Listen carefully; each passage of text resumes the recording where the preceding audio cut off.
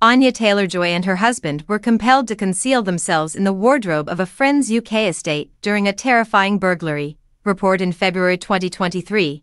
A group of masked criminals broke into a London residence where Anya Taylor-Joy and her spouse were staying, resulting in the couple being forced to confine themselves in a closet. This information was disclosed on Monday. The Sun reported that Taylor-Joy, 28, and her musician husband Malcolm McRae, 30, were at the residence of an unnamed celebrity who was not present during the traumatic ordeal.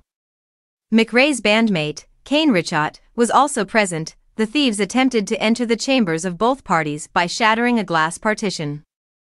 However, they ultimately fled without obtaining anything, leaving the trio shook but unharmed. According to the report, Kirk Holdrick, 42, was subsequently apprehended and accused with the burglary.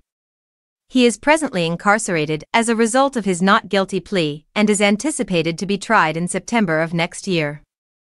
Holdrick previously garnered attention in 2022 when he briefly engaged in a romantic relationship with Hannah Voyan, a former cast member of the British reality television program TOIE. An additional purported accomplice remains at large, according to The Sun. The burglary was subject to a reporting restriction that was ultimately lifted at the Wood Green Crown Court in North London on November 3. The Metropolitan Police were informed of the burglary.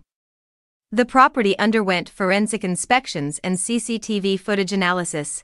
After appearing in The Queen's Gambit in 2020, Taylor-Joy initially gained recognition.